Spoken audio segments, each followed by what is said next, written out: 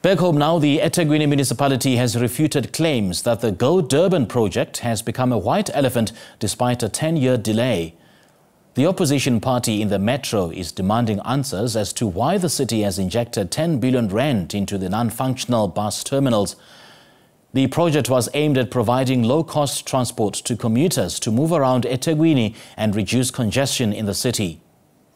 The Go Durban project is an initiative by the National Transport Department and it was meant to be implemented by various metros across the country. However, after the project was launched in Durban 2014, it was beset with challenges. Part of the national requirement was that the city negotiated with existing public transport operators who would eventually be operating the service.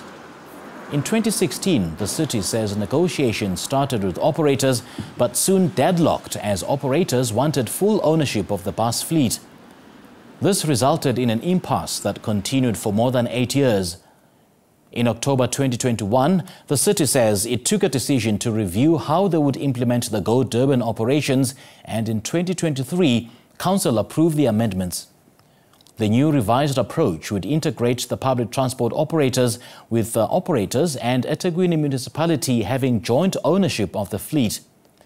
eThekwini municipality says contingency measures are in place should funding be halted from the national department. The city says the official launch of the Go Durban Transport Initiative is expected to be completed in January 2025.